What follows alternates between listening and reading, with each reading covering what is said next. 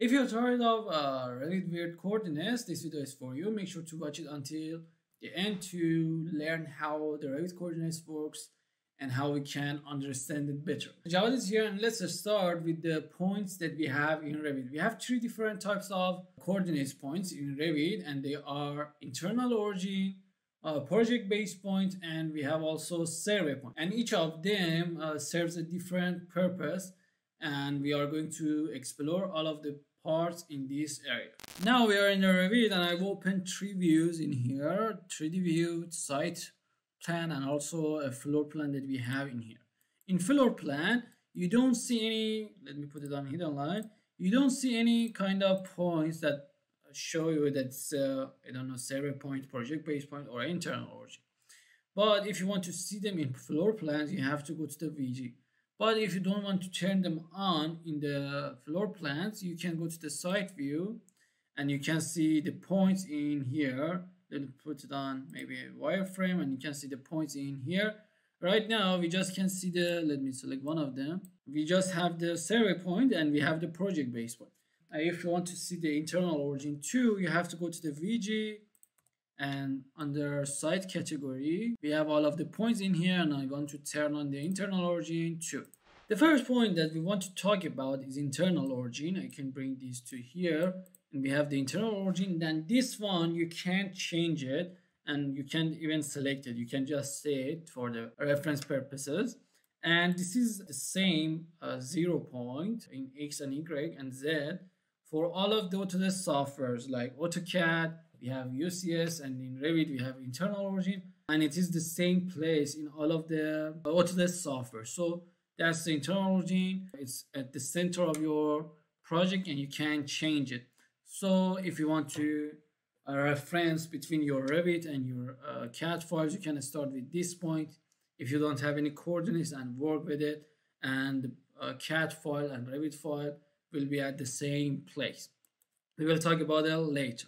I just turned off the internal origin to see the other points better. As I said, we have project base point and survey base point. Usually the purpose of each one is different, and the best workflow that I can suggest is to use a survey point as a reference of your site. For example, at the edge of the street, or the place that your surveyor suggests, or a place that is common in 3 or 4 buildings. For example, you have a big project and you have different buildings in that project, and you can use survey point as a base point for all of them. For example, one point in the site, let's say for example in this part, and we have 3 buildings in here, and we can have that survey point as that point. And also for the project base point, it is better to serve that as a point for each project or for each Revit file that you are going to use. For example, usually in our company we use it as a intersection between a grid and one grid to have a good understanding where is our project base point. And let's see how we can move them and how it affects on our project. Right now I have selected the project base point. Press tab to select the project survey point. Now when I change its place, you can see the coordination and the height doesn't change, and it's the best case for survey point. For example, let's say that you have a point in your site. Let me try with a line in here, and this is going to be the common point in different projects, or for that project, or a site reference for that project, and you want to bring your survey point in here. Make sure to don't clip it. When you clip it and you change the survey point, it will change the coordinates. We want always the survey point to be the 0 point, because we want to have the coordinates of other points, let's say for example this part, according to the survey point and on 0 0. But when you change the survey point from here to here in unclipped mode, then again this part will be the 0 0 for survey point. But right now when you don't unclip it and you just move it like here to here, you will have the right coordinate from here to here. We will talk about the spot coordinates and spot elevations later. And then, as I said, for the project based point, you can use it as a point that you have in your project. Let's say that we have this grids in here. Let me put the scale on something bigger. Now let's talk about the project base point, and I turn on the internal origin to understand it better. And now you can see when I want to move it, we don't have any on clip mode because it is reference and its coordination reference to the survey point. If we put this on 0 and this one on 0, 2, you can see it will be on survey point 0, 0 coordinates. But let's say, as I said, we want to place our project base point usually on an intersection of our project. We can use it later for importing CAD files or those kind of things, but mainly we use survey point and internal origin. Personally, I use that, but you can use project base point too because survey point is more reliable. But it is good to put the project base point on the right place, and I think intersection between one of your grids is a good place to put it there. And now we have all of the points in different places, and let's talk about a few tips that we can implement. The next point that I want to tell you is about the height of it. For example, let's go to one of the elevation, or we can go to the 3D too. I think it's better, and in 3D to see it, you have to turn on the points again in the side part. Let me turn them on. We have them in different places, but the height for each of them are 0 right now. But sometimes we want to have an elevation related to a point that we want to have. For example, we want this point of us, for example, the site reference has an elevation for it. For example, something X or Y or anything, and you want to see sometimes your height of the points. For example, this corner in reference to that point. For example, we want this part to be executed in the side 10 millimeter upper than this part. To control that, when you select the survey point, you can definitely move it and bring it down. You can in here you can bring it, let's say it is minus 5 meter. I bring it 5 meter down, and now we have our 0, 0 survey point in here.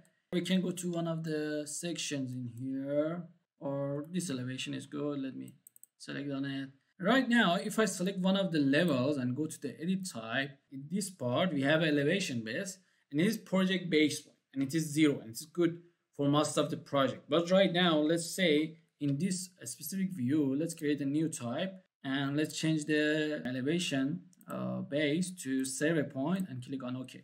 And now you can see we can see the height of our levels according to the survey point instead of project base point. Sometimes useful in planning and in design. So that's the part for height, that you can change the elevation base for levels easily from here. And the next part that we want to talk about is about extracting coordinations. But before that, make sure to like this video and share it with your friends and colleagues. And if you want to get access to all of our exercise files, you can go to our Patreon page. You can find the link in the description. To see the coordinates for each point with different references, let's go to the site plan, and now we can use spot coordinates. Let's go to the annotate tab, and in here let's use spot coordinate. And in here again, we can go to the edit type later, but let me just come in here. You can see it is something and 11,000 or something, and that's for it. But let's go to the edit type of this one, and let's see which is the coordination base. So right now you can see our coordination base is survey point. Let's create a duplicate and let's call it for project base point. And now let me create another one from this, create similar or CS, and let's place another one in here. Let's select it and change it. Yeah, for PB we have to change it to project base point and click on OK. And for this one, let's change it to the previous one. Now you can see we can see the coordinate according to the project base point, which is this one, or survey point, which is this one. And also in here we can see it according to the internal origin too. Let me create another one. Now you can see I have the point according to the internal origin too, which is in here. it depends on the project, but personally I don't use the internal origin one, but we use project based point coordinates and survey point coordinates regularly in our project. The next thing that we want to talk about, and is really important for referencing your project or geolocation in your project, is true north. Sometimes when you start a project, the surveyor gives you a difference between your project north and true north, and how we can see it in Revit. In Revit, you just see everything in a project north, but if you want to see, or if you want to provide site plans with true north, you have to adjust it and you have to enter it in Revit. What is the best way to do it? Usually I see the other people go just to the project base point, and in here change the true north angle to something like, let's go and put 20, and we can't see it because in here we have to go to the properties, and in the orientation we have to change the project north to true north. Now you can see we have 20-degree difference between project north and true north. It's good, it doesn't have any problem, but usually I think if we do this in this way that I will explain to you, it will be more understandable for you. Let's say that we have this point in here and our surveyor gives us 20 degree for true north, but we have to ask him or ask her which part, the clockwise or anti-clockwise. Let's say we have our north in this part, our true north in here, and usually I place this line for myself and I will understand it better. And now I go to the Manage tab, and in here we have our coordination and our position. We have to put our orientation on true north and do it again, but before that let me go to the project base point and make the true north to 0. Let's go to the position again and rotate true north and put the place on here on your 0 point, and then you can rotate it like this. And I think in that way you will have the better understanding of rotating your project, and you can add some symbols for true north too, but that's the way that we can have it. In any view, for example, let's go to the floor plan, you can change your orientation easily, but right now because I am using a scope box I can't do it, but if you delete your scope boxes you can do it. But it's easily adjustable and you can use that to have your site plan in that way too. In the next 2 steps we are going to talk about CAD workflow and Revit workflow and learn how to work with those files. Let's start with the CAD workflow. Let's say that we want to have a CAD file in our project and to see how it behaves. Let's go to the AutoCAD web, and I've created this file, this simple rectangle on the 00 UCS, and let's bring it in Revit and see how it works. Let's go to the insert part, and in here let's go to the link CAD, and let's select the DWG file that we want to bring. And in here you can see we have positioning, which is the important option right now for us, and we have center to center, origin to internal origin, and shared coordinates. When we use origin to internal origin and click on open, you can see we will have a base. As I said, our UCS and internal origin are always the same in different projects. But let's see if we get a different result when we bring it by another options. And let's put it on center to center, click on OK. And now you can see it's extracting the CAD data, and it will convert the center of that geometry and we'll place it in here. So that's another way, but usually we use internal origin to internal origin as a point that we want to bring. If you have lots of CAD data, you can use shared site. That we can talk about it in future videos. Make sure to comment that below if you want me to create another video for shared site. And now let's go and export our file, and let's see the different result that we have for exporting DWGs. Let's go to the export part, but before exporting we can go to the options, and in here let's go to the units and coordinates, and we have 2 parts in here. We have internal origin and we have shared coordinates. When we go to the internal origin, let's export one with internal origin, and we will export another one with shared coordinates. files. Let's export this one with DWG. Yeah, that's the one that I want. Here, I've exported the file that we've created in two different ways. The number one, which is in the left side, is our internal origin to internal origin, and the right one is our shared coordinates that will transfer the true north and those parts too. So that's the difference between these two. And now let's talk about the Revit workflow. The workflow that we talked about in here was saying for the architectural part. Let's say that you are in architectural firm and you bring your coordinates and survey points in the right place and you work in this way.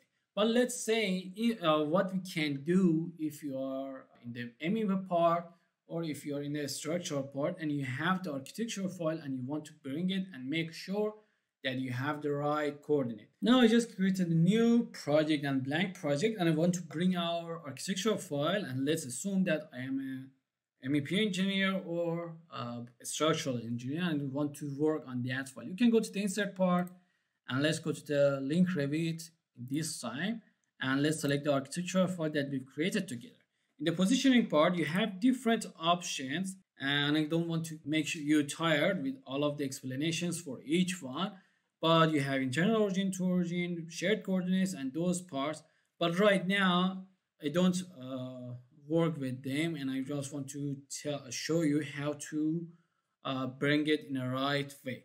Right now, I just bring it by internal origin to internal origin and click on open. And right now we have our file. Let me make it half tone to see which one is the link file and which one is our own file. Let's go to the side and see the points in here, and it will be better. I have to do the halftone again. And now you can see the in our architectural file and also in our file. You have two options. You can just move your points to the where that the architectural points that are, or you can do another thing that is better.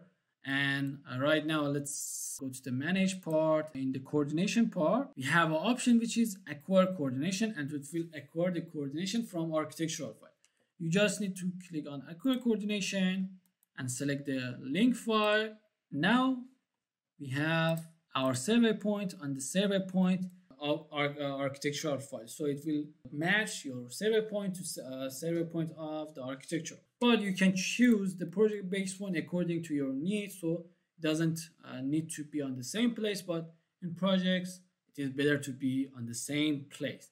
You can do it for the other buildings in your project too. As I said, you can use this survey point as a reference for different buildings or different parts in a project.